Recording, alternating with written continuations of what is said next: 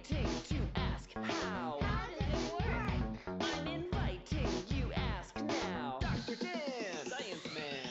All right, great. So, thank you all for being here today. I want to thank the only person who has a job cooler than mine, and that's Jeannie Garbarino for setting this all up. And with that, who's ready for some science?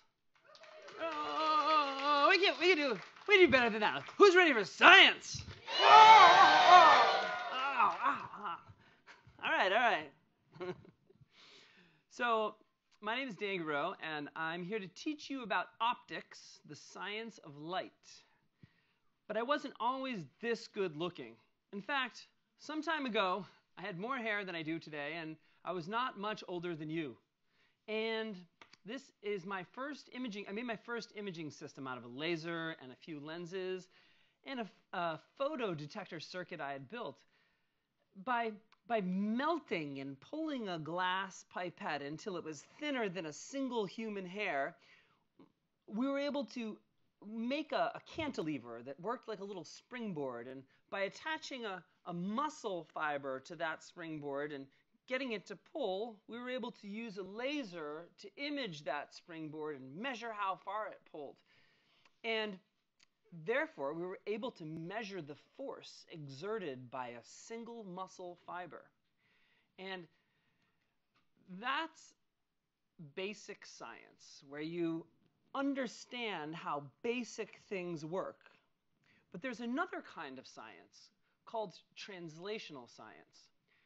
When John D. Rockefeller bought the last remaining farm on the island of Manhattan, our island, to make the Rockefeller University, the mission was not just to do the basic science, it was primarily to use our understanding to figure out how to help people. And that's called translational science. And that's my favorite kind of science. And we're going to do it by using light. Why light? Light is amazing because it is both really useful and really interesting. The biggest part of our brain, the occipital lobe, is dedicated to vision. And we use light all the time to see. But what is light? A wave or a particle? And why does it only move at the speed of light? Those are great questions. But in engineering,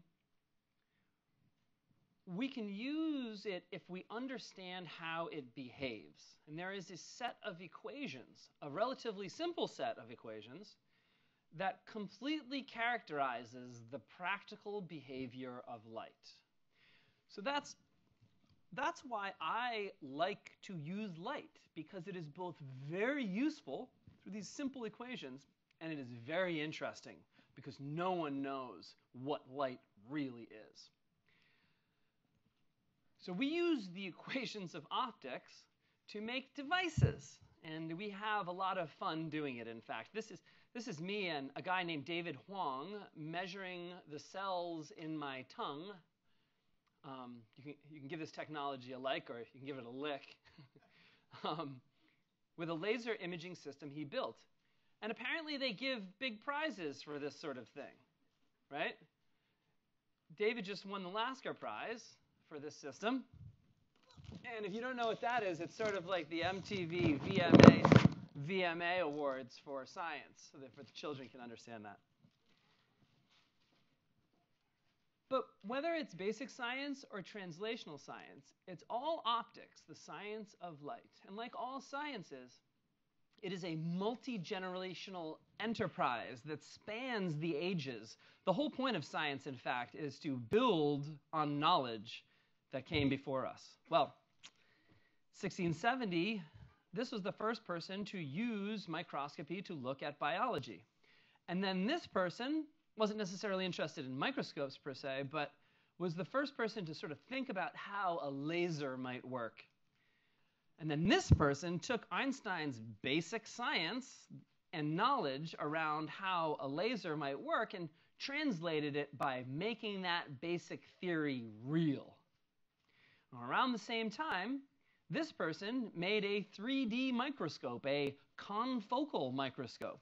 And we're getting really close now to being able to unlock great knowledge and powerful insight in biology and medicine.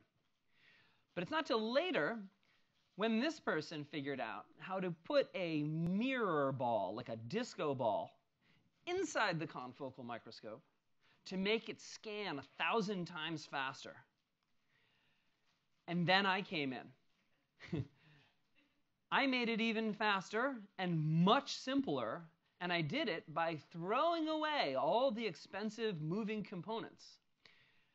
And I made the first solid-state confocal microscope for doing pathology. We are going to scale the confocal microscope technology and bring pathology, the fundamental cornerstone of medicine. This is pathology, is how one diagnoses disease, to the world, to the whole world. So what you see in this video is a specimen. This is a tissue specimen that normally needs a whole lab, but our quick and easy process by staining it, you put it on the cassette, you drop the top on, it gets it up, squishes it up, and then it does the scanning. This does the job that the entire pathology lab does. So it makes it easier, faster, and hopefully better for patients. As a disclaimer, I have a financial interest in this technology, which has not been reviewed by the FDA, has not been approved safe or effective, and may not be used to manage patient care yet. The image it produces, though, is worth 1,000 words. It shows millions of cells, and these are the type of patterns that are used by conventional pathologists to diagnose cancer and save lives. But this technology is faster, less expensive, and 3D, which means the data could be much richer. It works so fast that we may be able to scan a patient's specimen and tell within minutes whether that patient is healthy or sick at the very low cost. If we can use this technology to lower the barrier to entry, to make it easier to do the life-saving diagnosis, we can help a lot of people, but most importantly, that's most importantly actually, you need to say most importantly, but also we can grow the data. So the story is that where Jeff Bezos grew data about products, he made a website called Amazon. And where Mark Zuckerberg grew data that was social data, he made a website called Facebook. And we want to grow medical data to really get a hold on disease. And that's very exciting. But I also want to share with you a couple of other things we can do with this microscope that are pretty cool. This is the beating heart of an embryo that we can see in the egg with the confocal microscope. Now, the holes let a certain number of blood cells through. And that number must increase during development to avoid birth defects. So we can study the prevention of birth defects using this kind of technology. In this example, I 3D printed a circuit using human brain cells, neurons, right, in a network. And the glowing signals that we are imaging, communicating with each other among the neurons, is the basis, really, of everything that makes human intelligence and personality. So for me, optics is the science of light, and it's been a great and profound journey, really, through engineering. But for you, right, how will you grow? How will you flex the muscles of the mind? You may be wondering, how do I stand out from a crowd? Or how will I stay relevant in a world where AI is encroaching on human jobs? What will I study to make myself valuable? Well, rest assured, computers still can't do two key things. And those two things are compassion and creativity, right? Just because something hasn't existed doesn't mean that you can't create it, right?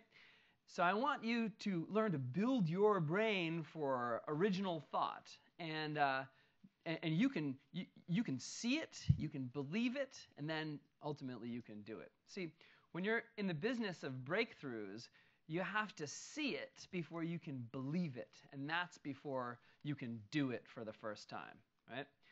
So, the process of scientific discovery, it's sort of a lot like hiking. So, in hiking, you drive your car out to the mountain and you park at the parking lot and you see all your neighbors, they've all driven their cars out, and you all start hiking and you start going up the mountain, and there you are, you're climbing, you've got your water and your granola bar. and you're looking at your neighbor and they're hiking too.